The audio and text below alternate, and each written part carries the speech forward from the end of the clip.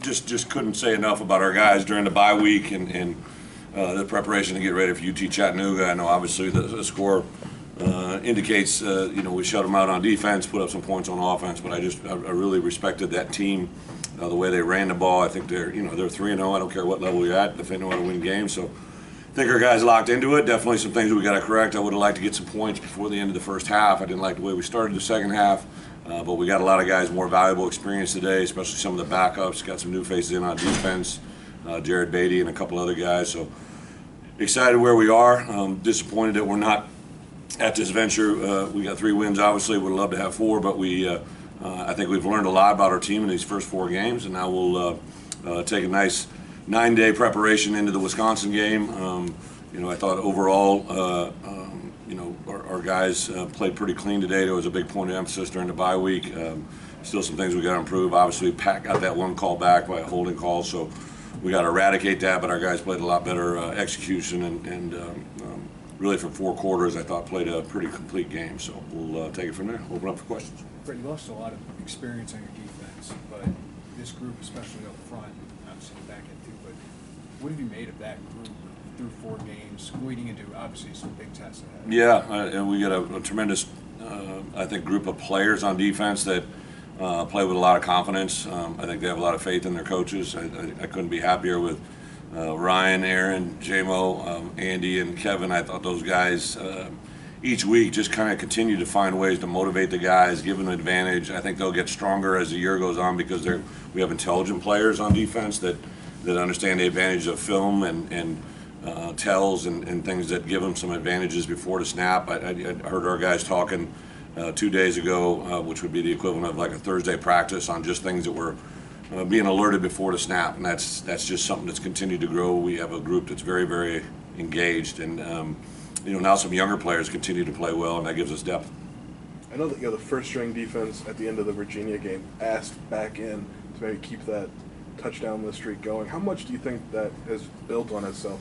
Ryan and I had a conversation about that on Sunday after that Virginia game. That group wanted that, right? I think they felt hollow after that Indiana, ending, and they wanted to be able to, prove to themselves mentally and physically that they could do that. And I don't know the exact factor on our season, but I do think that's a point that our guys now have learned that lesson, and hopefully we can carry it forward because now obviously the stakes have gotten a lot higher for the rest of our games to be Big Ten conference opponents.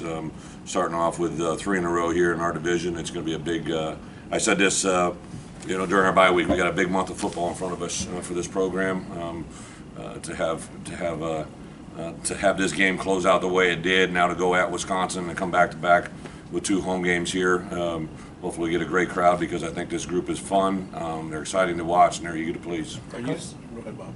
Coach, you knew when you came here you're going to play Wisconsin out there eventually. Have you thought about this game at all?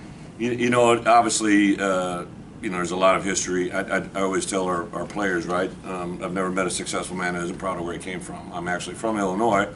I coached and played at Iowa. I went to Kansas State for a little bit and spent a big part of my career as a Wisconsin coach, both as a coordinator and head coach. I'm very proud of the things I accomplished there, but none of those accomplishments are going to help us next Saturday, right? Nothing that we did there on the field is going to carry forward. I have a lot of great people that I'm close with, to this day. Paul Christ and I consider a very good friend in this profession. Jimmy Leonard was the first player that I ever visited with at the University of Wisconsin.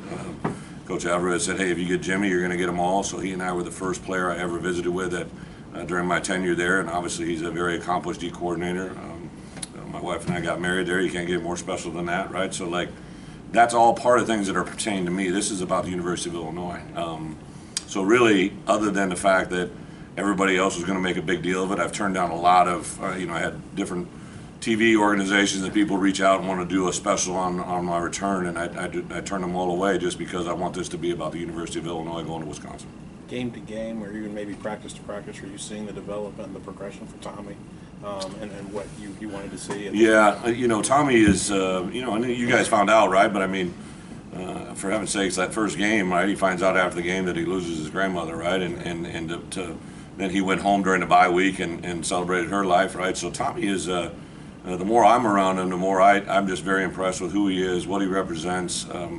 I think as a skill set, he has all the tools that you want a quarterback to have, and he also has the intangibles. So we're 4 games into the Barry Lunny offense, right? And I think you begin to see how that thing can click. I've seen it in practice, but I really challenged our guys. Actually, on Thursday's practice, I didn't like the way we kind of ended, so I made the offense stay out and do extra reps and play a little bit cleaner, and I'm glad I did because I think you saw that today in the way they executed. Coach, I think this was the first career start for Gabe Backus. What did you see from his play today, and what's kind of the ceiling for that kid? Gabe is strong, athletic. It was kind of Kevin and I were kind of having this conversation. Even though he's a rookie, first start, like you said, like he just does not get wowed by the moment. He's, his mom raised an incredible kid. His brother is very influential in his life, and he's a very serious kid that nothing really phases him. He's got a great sense of humor, demeanor, very engaged. But I also looked at our defense. I believe defensively we have 6 guys from the state of Florida that start for us, right? So just another great addition of during our bye week, I'm going to go down to Florida for 2 days. I found my wife from Florida, so obviously I've been very well in life in Florida, and hopefully that part is going to continue to grow because those players have been a huge impact in this program. It looks like Pat gives you that kind of down the field playmaking through. How have you seen him build to this moment? So as you guys see, Pat's a big, athletic, strong hands, can run through tackles. He's got a longer stride, so it may not look like he's running as fast as he truly is, but we're just scratching the surface of what he's going to be. I think he's a nice compliment to Isaiah. And then you saw that was kind of a neat sight on that far sideline when Isaiah took it off and they were running stride for side there. 2 different kind of stride lengths, but 2 guys that cover a lot of ground. So I'm excited to see those guys continue to grow. You throw that in a combination of, Chase with Josh McCray. I think Josh is very close to getting back here with us. And then obviously Reggie, I thought, did some nice things in there today. Our tight ends continue to be productive. I'm excited about the growth of our O-line. I think this offense is something that could be special. Brett, you've obviously coached some really good defenses. What do you think this group is capable of? What I like about this defense is they're kind of a group that they're kind of the bad news bears, right? They don't really have a marquee guy maybe. They're just got a lot of guys that really do a good job. Keith, Johnny, I thought in particular our interior nose play today was really good. I think our linebackers between C.J. Hart, Dark, and Tariq, those guys. C.J. became a dad on Thursday. I mean, how many? All right, not Thursday, on Tuesday, I guess it was, right? Like, so to go through those things and still play the way they did, it's just a really impressive group. I do think the glue, it sounds kind of weird, I think the glue of Spoon, Sid, and Kendall, and obviously Quan, they're just so steady back there. Ryan is a very good defensive coordinator, but what he really truly is, he's an incredible DB coach. I think him and Coach Henry both play off each other very, very well. And that group, when you're as solid as we are in the back end, it really allows you to do a lot of different stuff up front. This might be a small thing, but what explanation did you get from the official when he told Caleb and Hugh they couldn't maybe do the visualization stuff during the timeout? I'll wait and see what they say. That did for as long as I've been here, they've been out there on the field doing that, but obviously it didn't set well with Mike, and he's in charge. The white hat gets to do what he wants to do, so I'm sure we'll ask during the course of the week what that is. Getting back, this is the first back-to-back wins you've had since you've been here. Can that do anything for you guys? It was a lot for me. It was something I didn't really bring up or mention to our players, but I'm fully aware of that. There's a lot of firsts going on in this program, right? So when I first got the call from Josh, I just thought Illinois could be something that hasn't been in a while, right? And just blown away today. I find out, Chase, first time a running back in the University of history, had rushed 5 games for 100 yards. I had no idea that's kind of just what we do, right? Ever since I've been head coaching, you're gonna have a guy rush for 100 yards. That's how you win football games. Today was the first time 2 receivers went over 100 yards, and we had a 100-yard running back. That's the first time in program history. Those are stats that I can't believe they're first. But we're not there. We're a 3-1 team, but I am excited about where we're at. I think we're just beginning to understand who we are. I really like the way this group works. I think they're going to be a very easy group to coach going into Wisconsin next week, and they're playing hungry. But this is our second rematch game, and I'm excited to see where we end up. I guess with Seth Coleman, what has he kind of done to maybe take that step forward? Maybe against Seth Coleman? now? Yeah, Seth's been a very impressive guy.